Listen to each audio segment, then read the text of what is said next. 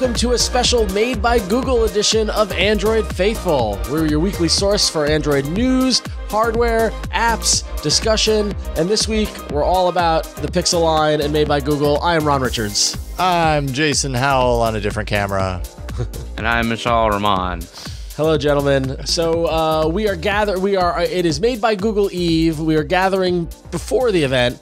Much thanks to our friends at Google who provided, under embargo, of course, all the information and the specs about what is being unveiled today in Mountain View at the Made by Google event. But there's so many specs and so many things to talk about. And since we're going to be at Mountain View at the event, we wanted to gather here and kind of go through all the stuff, give you everything you need to know. And then later on the show, we'll follow up with our post-event impressions and feedback and thoughts after we finally get our hands on these devices, because there's a lot to go through, right, Mishaal? We've just been going through everything. That's right, Ron. If you want the nitty-gritty details, like every single spec, every single availability thing, everything you want to know about the devices, you can go to androidfaithful.com, where we'll have articles covering the devices in details. We'll talk about the high-level changes and the things that we think are most significant in this session.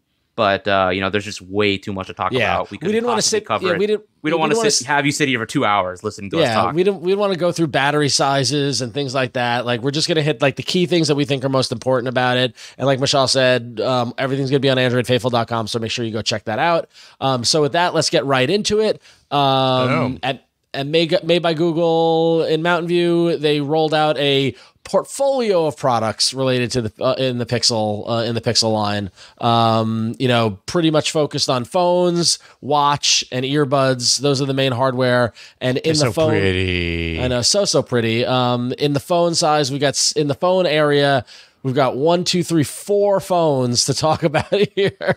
Yes. Yeah. So I think the fact that there are 4 devices in the new Pixel phone lineup is really significant, because since the beginning, since the original Pixel, we've only had 2 phones in each flagship lineup. We had Pixel, Pixel XL, then we've had Pro and non-Pro. Now we have non-Pro, Pro, Pro XL, Pro Fold. Yes. So we have 4 devices. What do y'all think about that? Well, not only 4 devices, but they're also doing this on the wearables now too, right? Now we've got the 2 different sizes. I mean, I think it's... Well, there's 2 different sizes. Yeah. But I think, But that's ostensibly what the Pro XL and Pro is. Yes, just two different sizes. Kind of my point is they're very similar phones. It's just one's larger than the other for the most part. But I mean, overall, I think it's something that has come up for me in these devices in the past, which is, not everything is one size fits all. I think it's taken Google a while to kind of get there to the wide differentiation. I think it's worked for Samsung for the most part. Samsung differentiates to a wider degree than even Google does in some cases. And, I don't think it has hurt Samsung to do that. So I think it's good for Google to do that.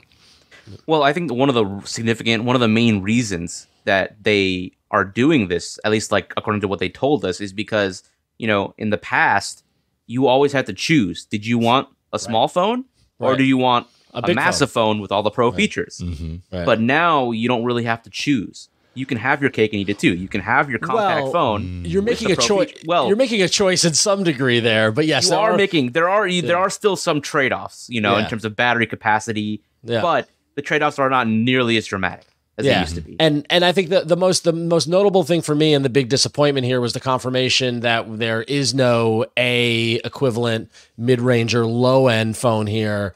The Pixel 9. Well, they just announced the 8A a couple of months ago. There could be a 9A sometime down the road. Yeah, but remember we rumored that they were getting rid of the A and it was going to be everything at once, and it was going to be the 9A, the 9 Pro. That did not happen. So like rumored debunk or whatever there. But so that said, let's get into the Pixel 9 first. So the Pixel 9, I think the biggest thing that we want to get across to everybody is that the price of the Pixel 9 starts at $799, and it's available in 4 colors: Obsidian, Porcelain, Wintergreen, and Peony, which Peony is that Pank? Is a synonym for Pank, right? So there's that Pank color, our first notice of the Pixel 9. Pankioni. So anything stand out to you guys about the Pixel 9 as the base model of the phones? I guess for me, actually, the most significant difference now is that they've bumped the memory from 8 gigs in the Pixel 8 to 12 gigs. And that's obviously because they want to integrate Gemini into all their devices in the Pixel 9 series. And that's something we'll probably talk about a bit later, focusing on the hardware first. But I do think that is the most significant difference in hardware compared to the Pixel 8. Yep. I think that also they're really touting and pushing the battery life on all these phones. Yeah. They're saying that, with bigger and faster charging, you'll be able to charge the Pixel 9 to 55% in about 30 minutes. So assuming you're at 0, so you can get over half the battery life charged up in 30 minutes. I don't know what it takes to get the remaining 45% there, but that's pretty fast. So good for them. I mean, it's fast if you ignore all the Chinese phones out there. Right. Exactly. If we're being honest. You know what? Yeah. It's United States fast. Yeah. Yes. Yeah. All right. So that's $799. And then that gets us into the Pixel 9 Pro. 9 Pro. Yeah. Which Pixel is 9 Pro $200 XL. more at $999. So what do you get for paying $200 more? Why don't you tell us, Jason? So wait, Pixel 9 Pro is $999. Pixel 9 Pro XL starts at $1099. And those are available in obsidian, porcelain, hazel, and rose quartz. So just to get the colors across. Well, what do you get besides different colors by paying $200 to $300 more? What is the benefit? Well, what is the benefit of upgrading to a Pro from the regular 9? So you're getting more RAM, right? 16 gig of RAM. 16 gigs of RAM. You're getting, what else are you getting? There's also 5x telephoto camera, 48 megapixel 5x telephoto camera, which is not present on the base model. Yep. You also have a much better front camera. I believe Google said it's a 42 megapixel front facing camera with 30% better light sensitivity. And on the base Pixel 9, it's an Actua display, but on the Pros, it's a Super Actua display. Super Actua. Super Actua display. What does the super signify then? Just more Actua? Higher, is that sharpness? Is that brightness? I mean, the display itself is 15% thinner. And that also is enabling the bezels to be uniform across all the phones. Yeah, it looks really nice. And that's the one thing about it is if you look at the photos on AndroidFaithful.com or if you're watching the video and you're seeing the photos of these different devices in the different colors, they all look the same. Right? Like on a photo standpoint, they all look very, very uniform. And just the only difference is the sizes. And I'm really, when we get hands on with them, it'll see what the phone feel is and what the size difference is. But like just looking at a photo of it standalone, it's hard to tell which one is the 9 versus the 9 Pro versus the 9 Pro XL aside from the size. Yeah. And just to clarify, the difference between the Actua and the Super Actua display is the Super Actua has a higher peak brightness and also higher resolution. Brightness. Okay. So similar difference between the 8 and the 8 Pro. From the previous generation, where the base 8 had a 1080p resolution and the 8 Pro had a Quad HD resolution and also higher brightness. Right. So that's the difference in the display. Right. Between the 9 Pro and the 9 Pro XL, obviously there's a bit of difference in the screen size between the two. 6.3 to 6.8 inches. Yeah. Also, $100 more if you're going XL. So now we're post $1,000 price point for the phones themselves, not foldable, right? Is this the first time that we've seen an $1,100 price from Google? I think it is. Right? From Google. I don't think we've ever for the base model. Yeah, I think for the base model. Yeah, that's a big deal. We've never broken the 1,000 before. Yeah, for sure. Yeah. Oh, it's important to note that all these are running the Tensor G4 chip. So their next generation of Tensor, et cetera, et cetera. So right. And by the way, they did also raise the price up by $100. I think the Pixel 8 started at $699. Was it? Mm-hmm. And so they have raised the price pretty much across the board for a lot of these phones. So it's not just. The Pixel 8 Pro topped out at $999. So right, okay. Yeah. So there it is. Interesting. Well, and when we were asked Google about this during the briefing, they just cited that they upgraded the hardware across the board, and that was the justification for Inflation. the increase in price. I mean, Samsung did the same thing recently, right? Yeah. With their more foldables, expensive, everything was $100 more expensive, and they also cited inflation, as at least one reason why. So yeah. Okay. So one thing I do after you, Mishaal. Yeah, go ahead. I mean, one thing I wanted to say is a lot of these hardware upgrades in the 9, 9 Pro, and 9 Pro XL are not significant compared to the 8 and the 8 Pro.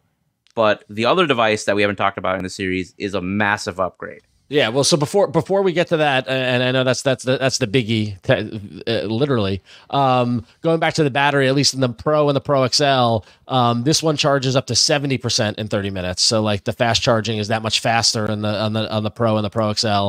And they've introduced a bit of new technology. They a brand new vapor chamber inside the Pro and the Pro XL, which is pretty exciting from there. Nice. So and there's a bunch of software stuff that is working across all these phones. We're going to get to that after we get through the hardware. So, Mishaal, what's the big reveal on the Fold side? The Fold is a massive change from the first gen Pixel Fold. Yep. So I don't have a first gen Pixel Fold to show you. If Huyen was on, she could have popped up. Oh, here's my Pixel Fold. We've looked at it before, but we can do that.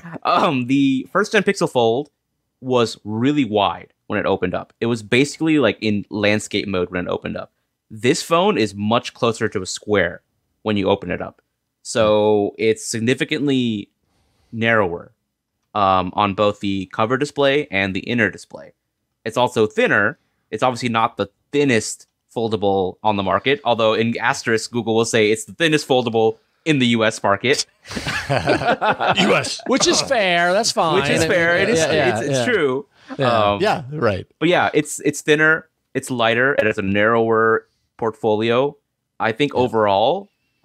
the thing that makes it a massive upgrade is not just the design, but the fact that it's upgrading from Tensor G2 to a Tensor G4. So generational. It's a jump. Yeah, big step up. You're not sacrificing for the foldable form factor. Not only that, I think something that's kind of overlooked is the fact that since the Pixel Fold launched with the Tensor G2, it was technically considered part of the Pixel 7 generation. So it missed out on a lot of features that the Pixel 8 generation got, such as Gemini Nano support, the 7 years of updates. It didn't get any of that. It missed out on so many features. But because the Pixel 9 Pro Fold is launching in the Pixel 9 generation, it has the same processor, it has all the same features, all the same benefits, and 7 years of updates across the board, which applies to the Pixel 9, 9 Pro, 9 Pro XL, and the 9 Pro Fold. So it is now a true proper flagship. It's not the redheaded stepchild of the Pixel series. It caught up. Same memory, 16 gigs, right? Like they all kind of top out at 16 gigs, yeah. So for the important specs, it's available only in porcelain and obsidian, so you can't get a Pank or wintergreen Fold, but they do have cases. They've got porcelain obsidian cases, and they've got a bright green case that you can put around it if you do want a little color for your Fold. But the price on the Pixel 9 Pro is indeed $1799. So that does put it well up on the upper range of these foldable phones in terms of prices. But worth noting, that's $200 cheaper than the Galaxy Z Fold 6 that I got right here. And is that the same price as the previous generation Pixel Fold? I think it is, yeah. That's my memory is that's about the same price. So if that's the case, they didn't actually go up on their. It's currently Google Pixel Fold is currently for sale in the Google Store for $17.99. Yeah, so my fault. The Z Fold 6 is only $100 more than the Pixel 9 Pro Fold, not $200 more. Yep. So, all right. They're still ludicrously expensive devices. It's very. I mean, it is a luxury device for sure. Yeah, for sure. So that's the lineup. Those are the overall hardware. Right. The phones. Let's talk about the software on the phones. Right. I do want to mention the Tensor G4 a little bit though, because it powers all 4 devices. Yep. It's not a generational leap like some were hoping. Like, there's no new CPU that Google is making. It's still using off-the-shelf, ARM designs. Yep. But Google did mention that, overall, it's significantly faster web browsing, app launching, and more power efficient. I should hope so. Most importantly, it supports Gemini Nano with multimodality, which is their latest generation of foundation model that they announced at Google I/O that supports not only text-based inputs, but also image inputs. And that powers a lot of the new features that will be available on these devices. And I think that's a good way to talk about, their latest features, especially Gemini features. I mean, that's the whole thing, is that this is so much of the announcement today made by Google with everything from Google is, here are these phones and these are how they're enhanced with Gemini, right? Samir Samat's blog post is all about bringing Gemini to the phone, and these phones are designed around Gemini. This is really the first iteration of Google phones fully on board with Gemini, not the phones being out and Gemini kind of catching up and doing that sort of thing. Right. Like we talked, Gemini only launched this year, really into fully formed earlier this year. We got some stuff late last year, but like this is like everybody's caught up, everybody's on board with the direction, and this is how it is all implemented, to the point where they have a new, and Jason, for our video viewers, I know there's a link to the video, there's a new overlay Gemini.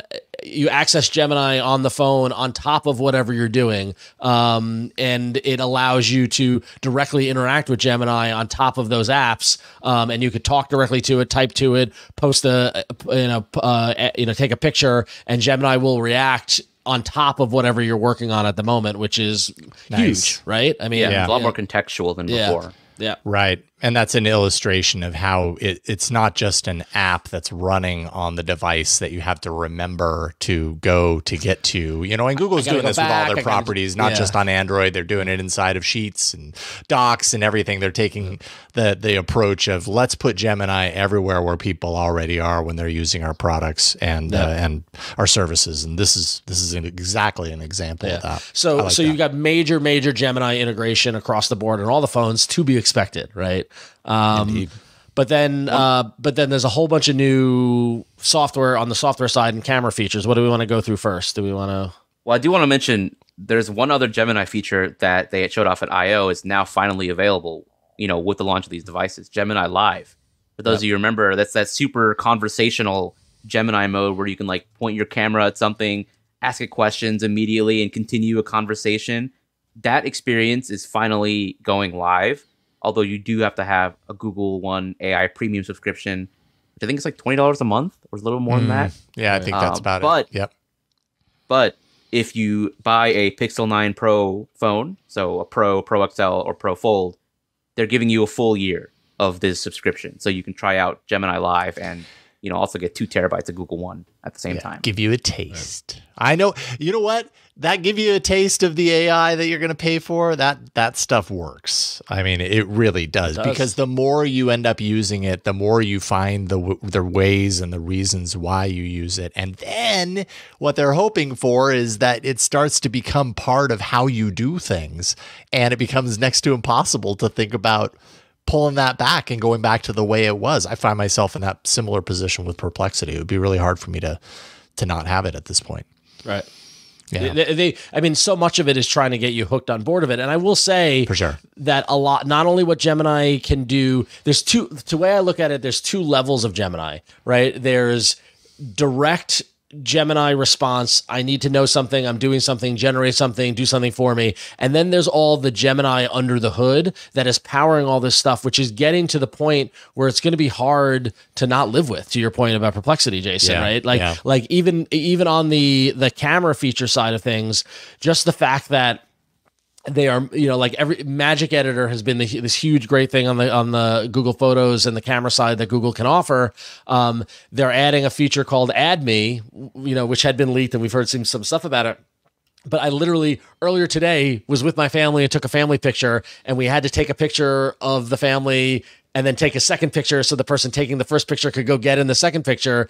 Add Me will do that for you. It will stitch everyone together and allow everyone to be in the photo at the same time, which is awesome. Like stuff like that, they're adding panorama night sight. They're adding, there's this whole great auto framing feature where Gemini and the camera system has learned the rule of thirds and can actually edit your photos and do the composition to be more photography best in class photography approaches in terms of your composition. that all this stuff is crazy, and they're going to boost video up to 8K on the Pro models. So like, again, they keep pushing the ball forward on the camera side of things, like insanity, right? Although with the 8K thing, it's worth noting you're not recording natively in 8K. Right. It's literally still the 4K native recording. Then it's going to upscale to 8K. But AI has proven to be a pretty darn, good at that sort of thing. And, leveraging, obviously that's not happening on the device, that's happening in the cloud. But that's pretty, I think you're going to see a big difference. But there is a difference between upscaling versus getting it right at the source. Let's save the source, like the 8K camera, for a future Pixel announcement. Because you got to believe that at some point that's going to end up on their hardware. Yeah, but not this year. One other thing that I wanted to mention, I think, is the reimagine feature. That's part of Magic Editor. That one lets you basically select a background, and then you can type a prompt to like basically change it to whatever you want, or like add something. For example, you can like select the background and add fireworks onto it, or like butterflies that are flying through. This or it's a cloudy day and I want it to be sunny. And it's kind of a freer version of the background swapping features that you kind of already see on a lot of phones. Now you can just basically add whatever you want, just whatever your Imagine allows for. Right. On the software side of things, we got confirmation on the new weather app. Thank God.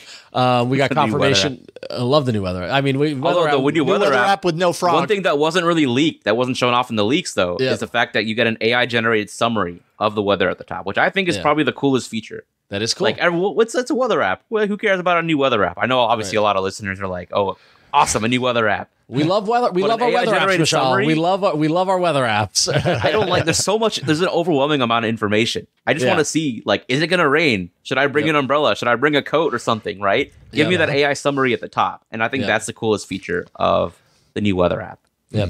We've also got Pixel screenshots just confirmed. They are cleaning up the entire screenshot process. You take a screenshot, it'll remember where it is. You can use Gemini to interact with your screenshots. So that's if you're looking for, the code to the door in your apartment, you can take a screenshot of it, and then Gemini will search for it and pull up that code when you need it. Like license plate searching for something, and you took a snapshot because you didn't want to forget it, and then you forgot it, and now you can remember it through a simple search. Even though it's an image. Noting, that's really cool. Yep. This whole thing happens on device because of the new Gemini Nano with multimodality model. Like that's what allows it to process these images on device. Right.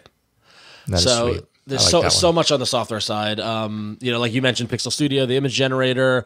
Keep in mind these are phones, and so they've got improvements on clear calling, where they're saying that narrowband LTE calls are going to sound better than ever for those of you who actually make phone calls on your phone.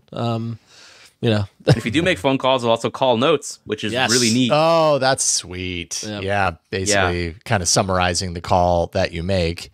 And giving you the summary. I as a pretty forgetful person for details and stuff, I'm going to be using that one a lot. I know for sure. And the Fold gets some specific software, which I think is really cool. As a father of toddler, now they're bigger than toddlers now. Damn it! But there's a feature on the Fold around the camera called Made You Look, which you fold out the camera to take a picture, and it gives a funny, cartoonish kind of image on the outer screen, so that you're taking a picture of your kids, get them to laugh with that, so you get a nice smiling picture. I'm going to use the hell out of that. That is fantastic. Give them something to focus on and not drift off and look away or whatever. And it's not just a picture, by the way. It is animated. So you know what I hope you don't have to use the hell out of? What? Satellite SOS. Yeah, it's true. But it's nice to know it's there if you need to. Yep. So apparently this is not launching with the devices. Like Google says, later this year, the Pixel 9 phones will be the first Android phones in the US to support satellite SOS. Yep. And it'll be included at no charge for the first 2 years. And eventually it'll roll out to other countries, but it's just starting in the US. You'll be able to, contact emergency services via satellite connectivity. Nice. That's great. And I think it's been a long time covers pretty much everything we wanted to talk about on the Pixel 9 series. Yeah. Oh, there was one more thing.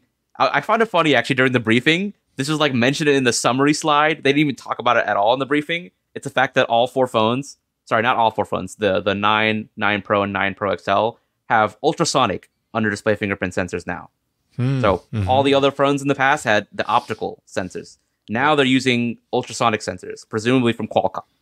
So if you use a Samsung phone before and you use your fingerprint sensor, that's the experience you'll be getting now on Pixel. Yeah.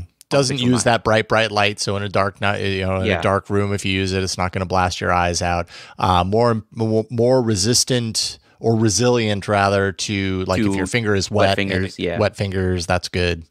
Yeah. Overall a step up. Although I remember initially when optical fingerprint sensors were rolling out a handful of years ago, I still got better results out of the ultrasonics were rolling out. I still got better results out of the optical, but they've come a long way. I mean, Samsung's fingerprint sensors have been excellent, so I'm happy about the change. So there's so much more. Go look on AndroidFaithful.com to see all the details, everything else. But they also rolled out the watch and the buds. So starting with the watch. Yeah, the watch is huge. This is a really big step forward, I think, for the Pixel Watch. The watch is huge only if you choose the bigger model, Jason. Okay.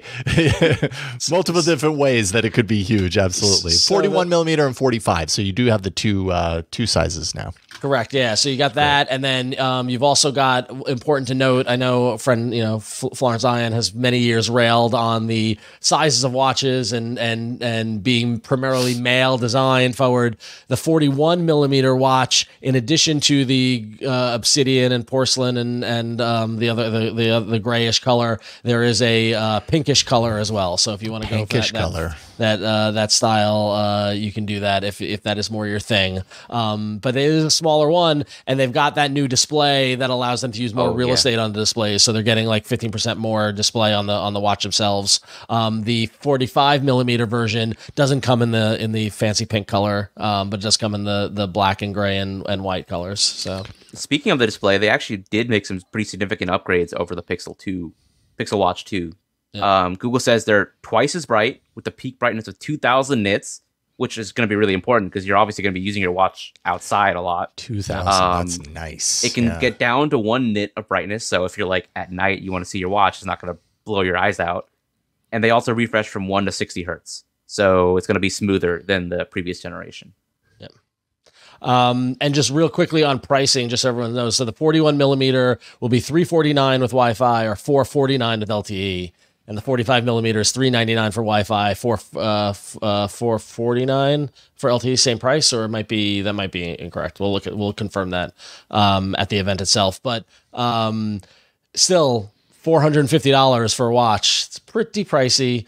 Like Samsung, they're bringing a bunch of fitness stuff. There's Fitbit integration. You get 6 months of Fitbit Premium. There's a whole bunch, a ton, in terms of functionality around fitness that you get with the watch, which is no surprise, right? Because kind of one of the things they highlighted specifically was the focus on running.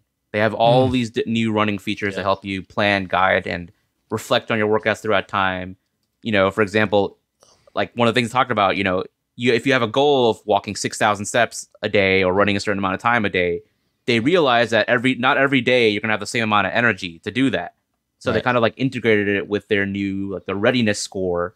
They basically tells you, oh, here's how ready we think you are to achieve your goals throughout this day, and it kind of dynamically adjusts your goals based on how well you slept and your heart rate and all these other factors.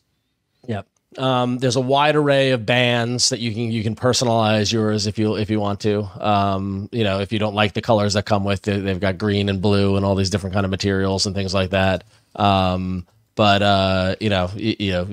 get the metal bands or the fabric or whatever you might want to have there. So that's nice. They have a new, more accurate heart rate sensor, and also improved battery life. I think they said up to 36 hours in battery saver, which is notably still much less than this OnePlus Watch 2, which I will not upgrade from until someone else matches this. It's hard now. We've been spoiled, Mishaal. We've been spoiled. I'm right there with you guys. I got my 2R, But I just love the Pixel Watch aesthetic. I'm super torn. I love their design approach. The AI features or the like exercise and fitness analysis feature set that they've boosted this watch with. I mean, it's a lot. Like when we were going through the briefing of all the information, they spent so much time on the many ways in which, you can be guided through your workouts, or it can analyze your workouts and do all these things. And it just really seemed to me like Google really put its foot on the gas pedal to say, this is a fitness wearable competitor. Yep. We've got Fitbit. Check out what we can do when we can flex that muscle. Yep. No pun intended. No, I agree with you. And as a runner, like I'm going to give the Pixel Watch 3 a look. We've talked a lot on the show. I want to be able to leave my phone at home, run with the watch, listen to podcasts, do all the running stuff. And, unfortunately my Adidas running app fell short on the experience with the watch in terms of making it that I could trust it. If they can move the running stuff to Fitbit, I'll give it a shot. I do also want to give it a shot because they have a lot of new software features that just won't be available at all, or maybe for a couple of months on my OnePlus Watch 2, including they have a new Google TV remote widget. The watches also have ultra wideband, so you can have improved watch unlock support and also use it as a digital car key. I think they're starting with BMW and mini cars. It's very cool. There's a new Pixel voice recorder app, so you can record little voice notes on the go. Yeah, love you can that. also get a live feed of your Nest cameras, and if you have a Pixel phone, you can also shoot astrophotography photos using your watch. You can now control that.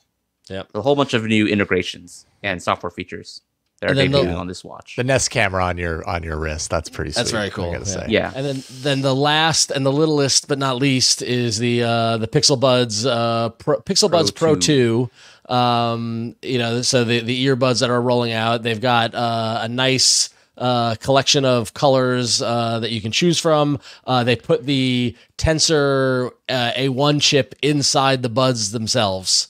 So it is the first time a Tensor chip has been inside the buds to help you unlock all the Gemini functionality and things like that. The noise cancellation, all that fun stuff. It's all powered by Gemini, which is wild. Well, I mean, I don't know if the Gemini is not running on this. Well, they're saying first earbuds built for the Gemini era. Like it works with Gemini Live and all this sort of stuff. It works with Gemini Live. So if you start Gemini Live on your phone, you can basically hear and continue the conversation with the mics on your earbuds, but you're obviously not running the large language model Gemini with of course, on your earbuds itself. So these cost $229. They come in porcelain, hazel, wintergreen, and peony. That pank one.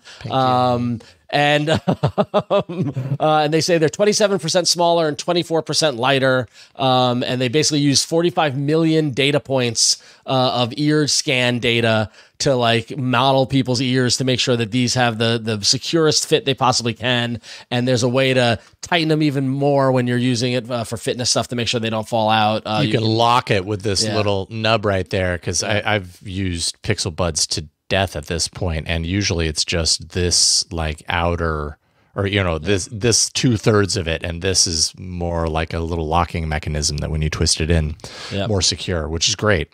Yeah, it's interesting. Google's still going with this design. We just saw Samsung switch over to the stem design. I'm kind of curious to see how that will affect the comfort and the noise cancellation. Will they still be really good? Google does say that in terms of noise cancellation, these cancel twice as much noise with the new, quote, Silent Seal 2.0, and that also the Tensor A1 chip is kind of beneficial because it has a dedicated highway lane, so they call it, for your audio without compromising the continuous audio processing required for noise cancellation to go on. Yep. So, like we said, there's a lot. It's exciting. I do want to call out before we wrap this segment, at least, they really leaned into the pank. And in fact, one of the lifestyle photos they sent us was a picture of the Pixel 9 peony color on a bed of cotton candy. Floating on a pank cloud. Which really, those of you listening, please go to AndroidFaithful.com. We will post that image up there so you can see what it looks like. But it's pank indeed. But so that's all the information. Very quickly, just to ask you three, which of these devices are you most excited to get a hands on at the event? Good question. The Fold. The Fold. The Fold's my excitement. The Fold and the Fold and the watch, Pro. actually. Oh yeah, I because I'm trying to think what would my daily driver be. I would love it to be the Fold. I'll say the Fold. Yeah. So I mean, for me, it's an obvious. I've just been switching between Folds so often. I just want to try the new phone and see how it compares to the the Z Fold 6. Yeah. I think the two devices that I'm most excited about right now are the Fold and the larger format watch. I'm really, really curious about that. That's right up your alley with your big arms. Little big wrists. So, all right. So we're going to take a break right now. And when we come back on the show, you're going to hear our post-event impressions, once we've got our hands on these devices, what we thought of them, if the Fold really continues to be the one we're most excited about, or if another device broke out for it. And yeah, we'll be recording directly from Mountain View. So you're getting kind of a twofer here. And we're really excited. And Wynn will be joining us for, I don't know if Wynn will be joining us for that, but she'll be in some of the stuff we'll hope. We'll cross fingers. I know she's got a busy day. But we will be back after this break. And we're here by the magic of airplanes and Google and everything all together in Mountain View, California. Of what we just realized for the first time in the same room, all four of us doing Android Faithful. Yeah, doing it together. It's not like we haven't done this before. Sure, but all four of us talking at a table, crossing our fingers that the technology is capturing everything the way we expect it to. We do the best we can, Jason. I trust in you. So we're no longer at the Bayview campus where they actually have No, this is event. not Google. Oh, yeah, no, we're at an offsite location. Although, looking around, there's some googly touches here. The honeycomb thing. No, we were able to. The event just wrapped a little bit. We went to a nearby location so we can get very quickly record, and wanted to share our thoughts and impressions for the Made by Google event. So all the news is out, like we said earlier in this episode. It's all on Android Faithful. Bravo to Mishaal for putting in triple time, getting in all those specs and comparisons and stuff like that. And so go to AndroidFaithful.com. You can see it all there. But at this point, what did you guys think of the event, the keynote itself, the presentation, being in the audience for that?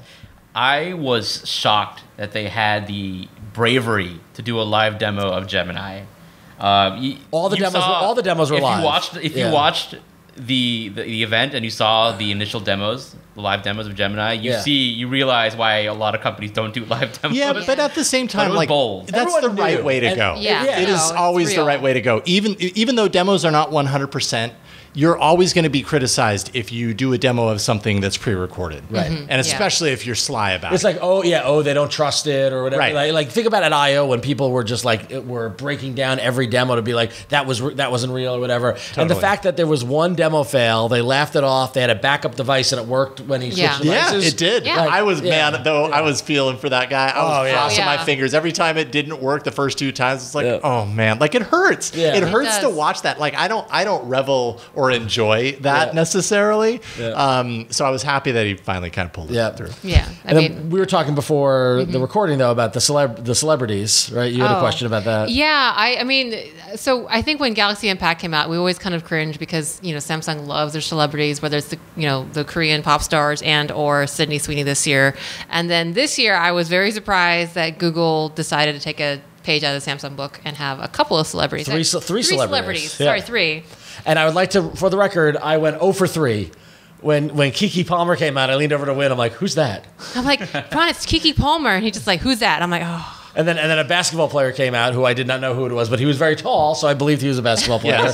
He seemed very nice. Then the last one I heard Jason gasp because it was a YouTuber that you know. Right? Rober. Yeah. No idea. Yeah. He's a big science guy. Your kids might eventually get a little too early for that. If it was Bluey, it'd be another story. But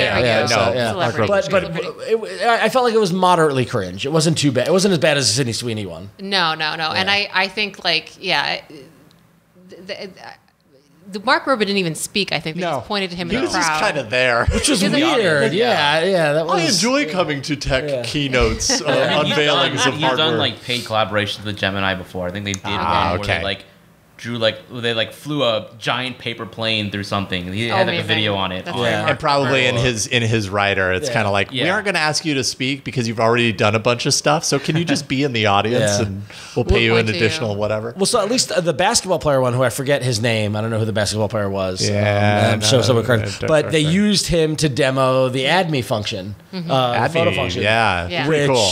Very cool. We got to play with it a little. We got to play around with it. Absolutely. I thought Add Me was going, and I know we saw the leaks, but you never know to see what it's going to be. But my initial vision for Add Me was that it would be a post-image processing thing, kind of like Magic Eraser, where I took a picture of everyone, then I got in the picture, took a picture, and then it would stitch it in. But it is a live, everyone in the moment, AR filter kind of thing where, okay, take a picture, now camera person switch, someone else take it, and you get in the picture, and then it uses Gemini to stitch and make the best picture. Yeah, it really is doing what you're talking about. It's kind of a mixture of both. Right. It totally has that AR quality. It takes that first image, overlays it over the second. Yeah. Something that we've actually seen in like panorama mode for many, many years, where you get that kind of overlay so you can line it up perfectly. Yeah. So yeah, it's a little something new and a little something we're used to. And it's got best take baked in under the hood, where it's using the best take of the people to stitch to get the best picture you can get. Yeah, if you have multiples taken in a short amount of time together. Yeah. So. And you can add wildflowers if you really want. The AI, we were laughing at the AI generative. They showed the demo of how using generative AI in Gemini, and like they took a picture and they added wildflower. They took a picture of someone in the grass, the wildflower in the sky, and I leaned over and I'm like, but it's not real. No, like it didn't. Magic Editor, it's a playground feature. But that was the moment I said, if I was shooting an album cover for my band and I wanted it to look better than just like a photo, that's a cool way to make a piece of art versus capturing a moment with your friends and family. Right. That's as a creation tool. Yeah. The overall theme that I got, like, from a lot of the features they introduced is that, they're really cleverly using a lot of things that already exist, and you're thinking, like, why didn't anyone else think of that before? So, for example, like the Add Me feature, right? Yeah. That uses AR Core, which is Google's augmented reality platform, and it's basically using a whole bunch of other things that already exist, like segmentation to, like, detect where people are on the plane, like, pull them out and show you them as you're taking another photo. It's like combining things that already exist. They're not like creating an entirely new model that's never existed before. They're just using existing things. And another really good example of that is a feature that we actually weren't briefed on. It's that no pulse detection that they announced at the event. 100%. At the for the Pixel Watch 3. And you think, like, so many watches can detect your heart rate already. Yeah. You're like, why are they the only ones who have thought of this? Yeah. They implemented this. Yeah. And, like, it's really a brilliant feature. I hope it does save lives. I hope people don't have to use it, obviously. But, like, so the fact that it's there, for those of you who don't know, this is a feature that Google showed off during the keynote, where if it detects that you don't have a pulse as you're wearing your watch, I think it can alert, like, emergency services. Yeah, so in combination with other sensors. It's not just... It'll alert the phone and it will say, no pulse detected, are you okay? And give you 20 seconds to tap the phone and respond. Yeah. If not, then call paramedics, because then they had doctors on the screen in the keynote explaining that, like, in the event of a no pulse, you're dependent on a passerby or someone you're with to realize that you timely. And they've got to call 911, and that, that could be a life-saving feature, right? And it's like blending in, like, the heart rate monitoring and the fitness aspect and health aspect with the safety features that we already had with the Pixel Watch, with like the check-in feature and things like that. Yeah, so. What's occurring to me right now is it's kind of an evolution of something like earthquake detection on the devices, where it's taking the data, the many sources, the disparate sources of data collection that's happening on the device, and it's combining them in new ways to come up with different inference. Speaking with somebody in the Android Faithful audience, and I apologize, I don't remember your name, but someone messaged us saying that the earthquake that happened in LA a couple of days ago, they got earthquake detection 5 seconds before it happened, which is great. Love it. I mean, give you 5 seconds to get to safety, which, fascinating. Cool. So when you mentioned the fitness stuff on the watch, you talked to some folks about that in detail, right? Yeah, it kind of actually is kind of astounding to me. So I think what was low key, and obviously the pulse detection was kind of like the big wow moment, the kind of centerpiece, which I don't think any other OEM manufacturer software company has anything like that. So that was kind of their centerpiece. But I actually talked to Kathy Speed, who is a doctor of sports science. And I actually was not aware that the Pixel 3 has a lot of the super, in-depth, fitness tracking that I wear. I talk about my Whoop all the time. Oh my gosh, someone took my Whoop. I have to get it back. That I wear it for all the time, like heart rate variance, recovery, all that kind of stuff.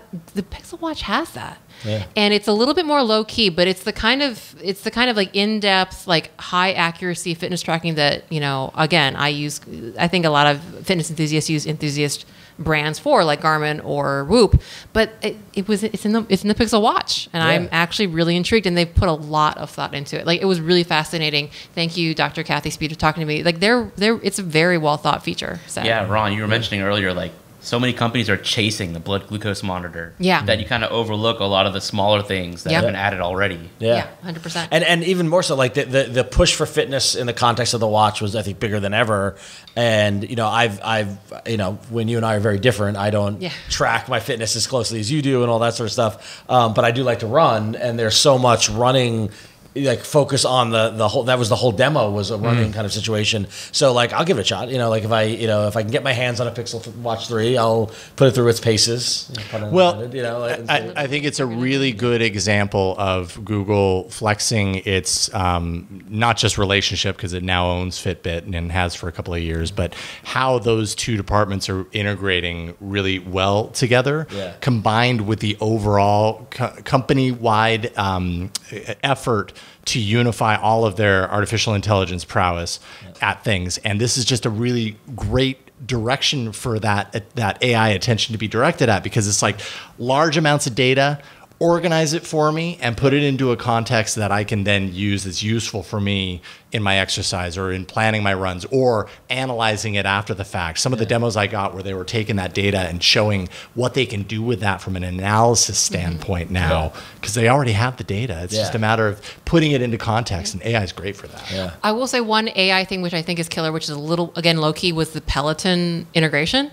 So you will be able to get Peloton content in Fitbit Premium. So that's like a big deal. Anyone who loves Peloton, I think the killer feature, other than the bike and the treadmill, is actually the class content. So the fact that you can get Peloton classes with your Fitbit Premium subscription actually kind of makes Fitbit a lot more compelling. A lot of value. A lot of value. It's incredible. And the fact that you're getting it with the purchase of the watch, Yeah. because that's the whole thing we talked about. It's like, great, they Fitbit, but now you got to pay this monthly subscription. Right, yeah. And they're doing the same thing with Gemini Advance. Like if you buy one of the Pixel phones, you get a year of Gemini Advance. Like they're letting the products show the value in use and then when it gets to the point where you're like, okay, now I got to pay for it. You can't live without it, right? Yeah. And so it's kind of a little bit of there.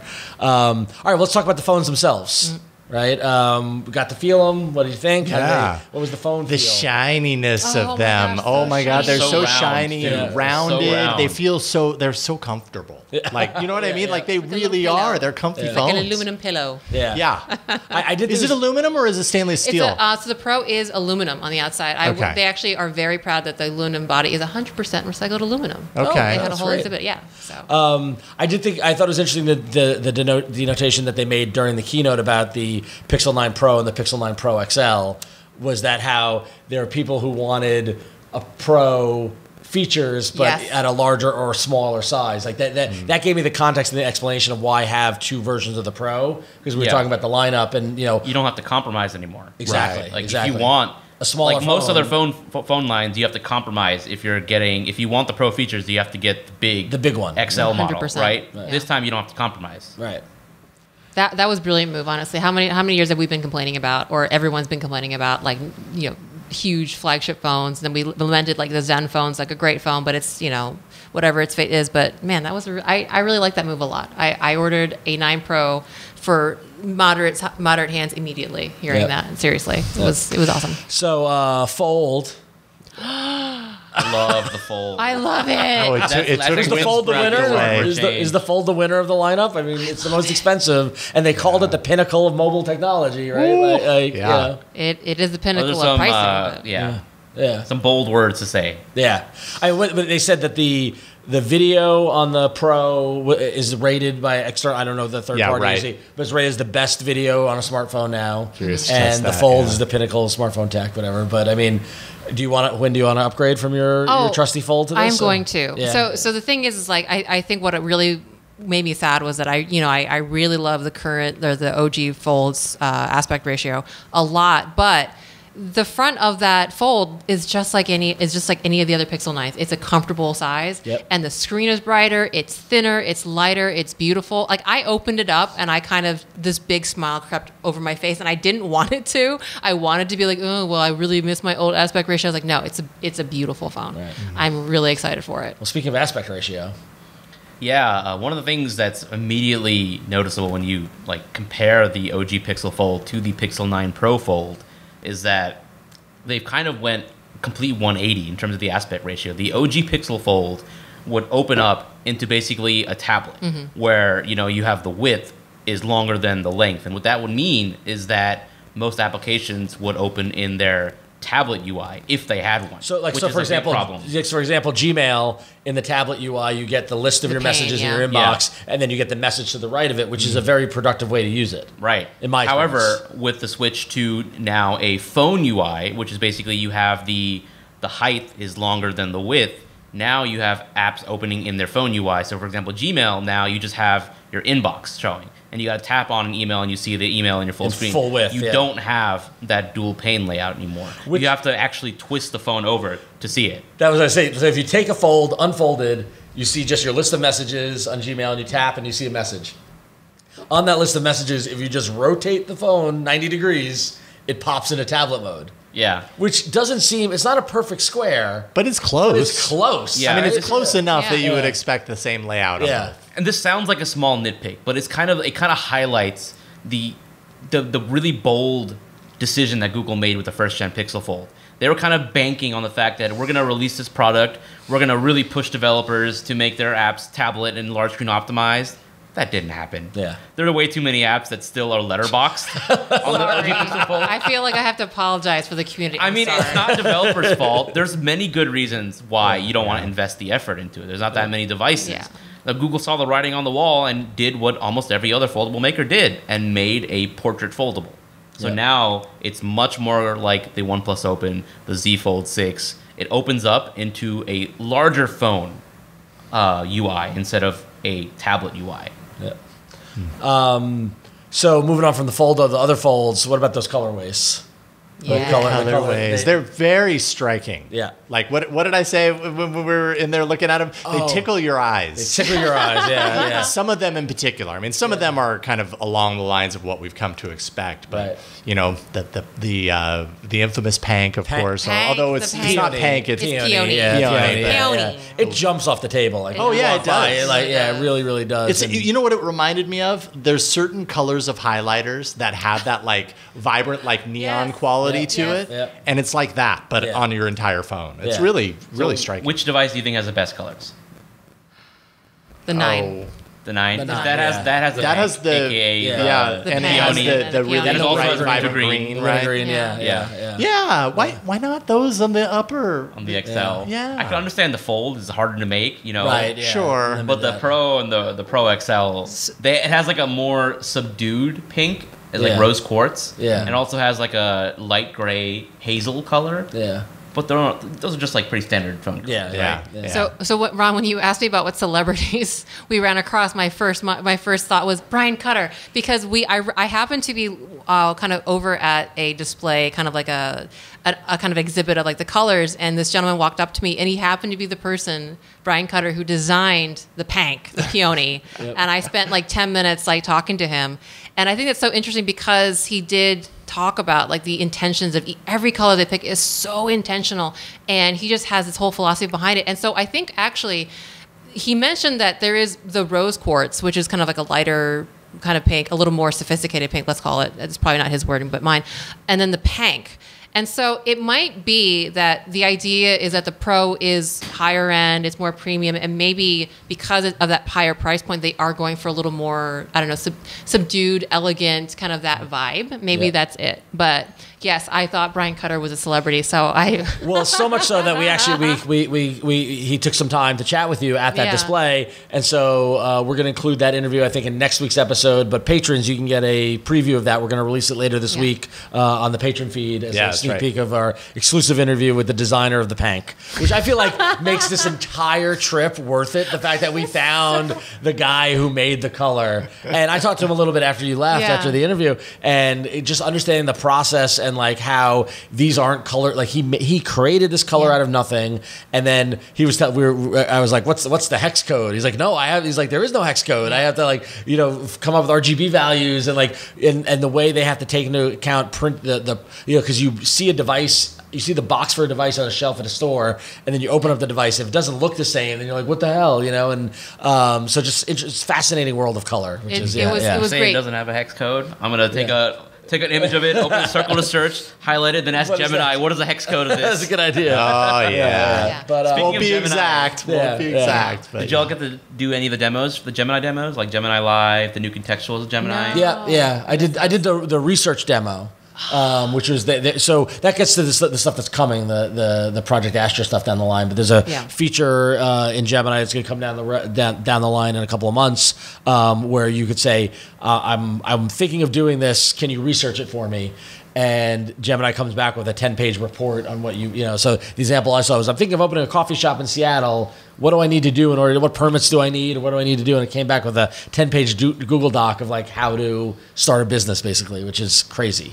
Yeah, I mean, we are seeing a little bit of this in competitors as well. The one that I always mention is Perplexity, but they do something similar to this called Perplexity Pages. Yeah. And you can take a search or a query into the AI, and it goes out to all the places it deems important and pulls it back, and then it will construct that into kind of an easy to look at kind of delivery method. That you can then publish to the web and other people can see it. So it seems like they're all kind of following a similar track. That's actually a great question, Mr. AI Inside. How much of what you saw today from Google is playing catch up with the rest of the AI industry, or Google blazing its own trail? That's a really hard question to answer because there's so many different directions happening right now. And I think that all of it feeds into the same goal, which is, what are the many ways that we can use this new capability, or what seems like a new capability, in all of our different efforts. I don't know that I saw any one particular thing that I was like, nobody, like, oh my God, I never even thought of that before because I haven't seen it before. But they all have different benefits to or strengths to how they do that. And, I would say, does it matter if they're not at the absolute cutting edge? No. If they're the ones who actually bring it to the masses? Totally. Because, and I think that's a big goal. I think you still have to be like a premium subscriber, and it's still only in like a beta access, whereas Gemini Live is available starting today for any Gemini Advanced subscriber. And if you buy a Pixel Pro, you get a whole year free. You get a year. So, and I tell you what, that's gonna lock people into it, because that's going to give them more reason to try it. And just think about the advancements that we've seen in the amount of time that we have.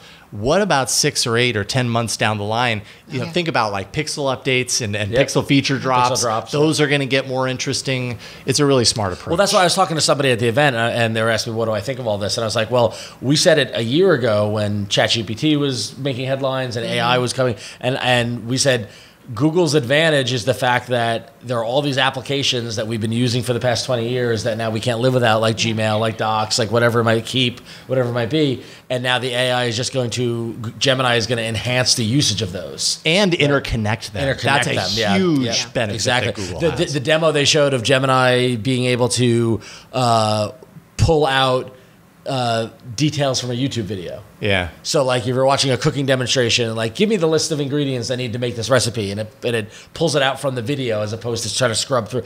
Although add that to my shopping list. The whole life story in the beginning. It is full circle though, because we used to just get recipes online. Yeah. And then everyone started writing these long blog posts of recipes. Then they started making video recipes, and now I need AI to give me the recipe from the video, right? So but at least you don't have to scroll 20 screenfuls to get to the recipe. But the screenshots functionality we took a look at that you summed that up pretty cool. Yeah, totally. I'm actually I think that's one of oddly that's one of the things that I'm really excited about. I did not expect to be excited about it.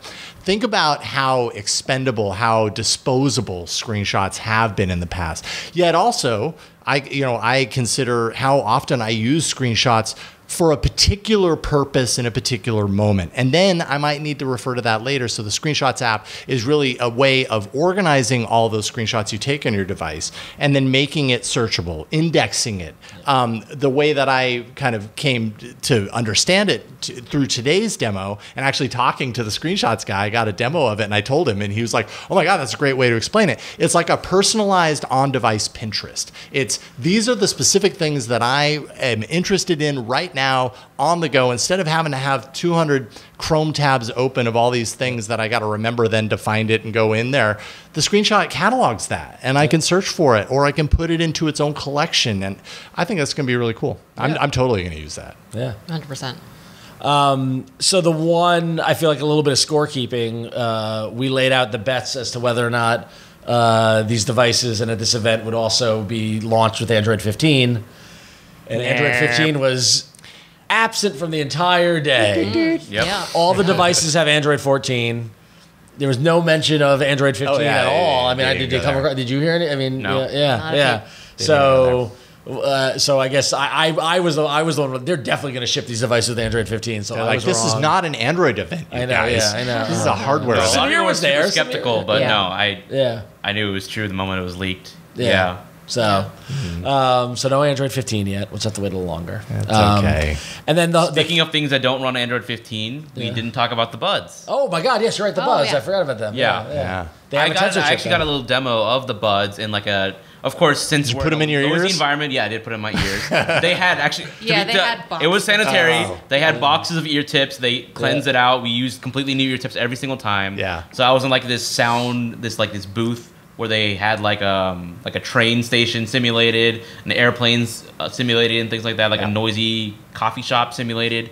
And yeah, we were testing out the noise cancellation, and yeah, it sounded really good. But obviously, this is something you got to test in the real world. Yeah. It doesn't make sense, and like you can't replicate that in a controlled environment at an event. So it did sound good to me. The fit was really nice. They were really lightweight, but I do want to try them out in public.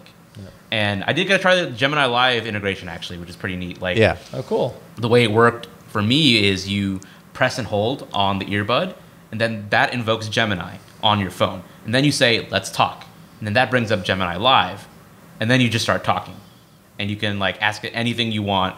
They had some demo prompts about, like, oh, I'm doing a podcast recording, coincidentally, you know, like, hey, help me with some ideas. And then it starts talking back. And then you can interrupt at any time to like follow up on something. Could you So it's actually like a send true all those ideas to conversation. my Google Keep, please? I'm not going to you write can do them that all with the down. extensions. Yeah. Totally.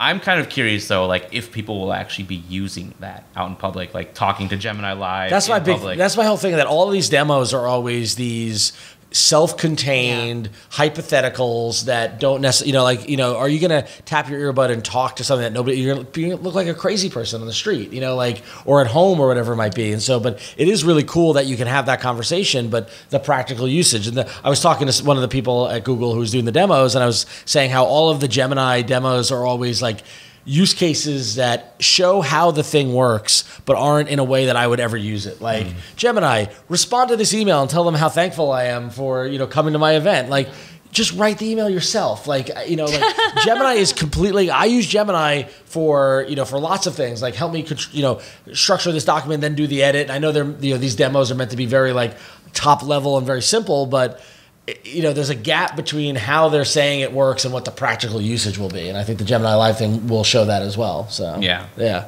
I mean, I would say that the previous versions of the Pixel Buds had hands-free or have hands-free assistant. Yeah. That's a feature that I've definitely used a lot. Yeah. Yeah. A lot of the features we saw are like definitely aspirational. Gemini Live is one example. It's like a stepping stone to Project Astra, which is like fully image and like video based. You can ask anything you see. Kind of training wheels to a certain degree. Yeah. It's like, all right, start dipping your toes in, and then once the real capabilities come, already your imagination is there, and you're like, oh, well, now I can actually do that thing that I realized I was talking to a product manager on the Pixel team about the video features, and a lot of the video features like video boost, super res zoom up to 20x, like all that is done on the cloud, and the reason is just because you can't do that all on device yet. Right? There's no reason we can't do that in the future, but right now that's so computationally intensive because you can apply all these algorithms on every individual frame. You can do that on photos. You can do that on videos up to like 4K 30 to a certain degree, but once you get up to 4K 60, 8K 30, you got to disable so many features, like all these things you want happening, HDR plus, the night side algorithm, you just can't do in real time at such high resolution without like your phone exploding. All the processing it has to do. So right now it's being done all in the cloud, but there's nothing stopping it from happening in the future. As things progress, the ISPs get faster and more, efficient. I'm surprised at how much is actually happening on the device, though. The Gemini Studio stuff, is that the one where you take a photo and you say, replace that? My thing today was dragons. Replace that with dragons, and it did a really great job. I expected that to be the kind of feature that you pay for. Reimagine? Is it Reimagine? Yes. Yeah. I think that's in the cloud. All the magic that might be happening in the cloud, but you don't have to pay extra for it. Which I thought was kind of surprising, because so much of like image generation tools that we use now, you get a certain amount of credits, and then the rest of it you have to pay for, and this one you don't. Like, well, they do, Magic Eraser. Actually, you know what? That might actually happen on the device, by the way. Because Magic Eraser right now, it used to be like Pixel exclusive, or you have to be like a Google One member right now to have unlimited access. But like they're giving Magic Eraser, you have like 10 uses a month as like a way to get people's foot in the door and try it out. They could expand Magic Editor and make it available to Google One subscribers in the future. I think it would be a cool way, would be a really neat way to get people to subscribe to Google One. Yeah, just reversing real quick. When I was talking with a guy who was showing off the generative feature that I was just talking about, I'm pretty sure he said that's happening on device and not in the cloud. That's pretty. Well, when I asked them specifically, they said the segmentation, like detecting what is the foreground, what are people, what is the background, that happens on device. Okay. But the actual image generation, that is in the cloud. Interesting. Hybrid approach. That's not what they told me. Okay. I can't get over, Jason, that you reimagined dragons. If anyone's not intentionally. Although I did what I wanted, were dragons in the sky and hot magma on the ground. Cool, and for whatever much. reason, it was just too much. I broke the system. Yeah. So the keynote itself, though, Rick Oslo came out and ended it, and it ended with Project Astra. Right. And I was like, oh, we're going to get some big surprise. What's coming in the future? You're hoping for the XR? Maybe, XR I was hoping for something. But what did you think of the whole Astra, kind of capper to it? I mean, kind of expected. We knew that Astra is going to be coming at some point. They keep alluding to it, which means we're going to see it sometime in the future. We still have no idea. They also talked a little bit about kind of advanced research capabilities, which I guess we kind of already talked about a little bit. So, I mean, not entirely unexpected, but I guess comforting to know that they keep mentioning it, so it's not going to be one of those projects that gets forgotten over time. Yeah. I kind of like what you said, Jason. Was like, it's like kind of priming. All of these other features are in a sense like training people and getting users used to a world where this is what you can do and thinking about these things. And even just mentioning it is like, hey, this is coming, so start practicing now. Think about what you could be using, and then that kind of lends to the success and adoption of the big thing coming. I really like that idea, though, the training, the priming. We can also put a capper in the fact that Zoom Enhanced now exists, right? I think it's rolling out starting today on the Pixel 8 Pro, which was originally announced for at Made by Google 23, by the way. Right. But here we are a year later. It's finally happening, so there we go. The 9 Pro, the 9 Pro XL, and the Fold. So all the pros from this generation and last generation. Yeah. Cool. Well, Made by Google, thumbs up, thumbs down. What do you guys think? Any of the last impressions?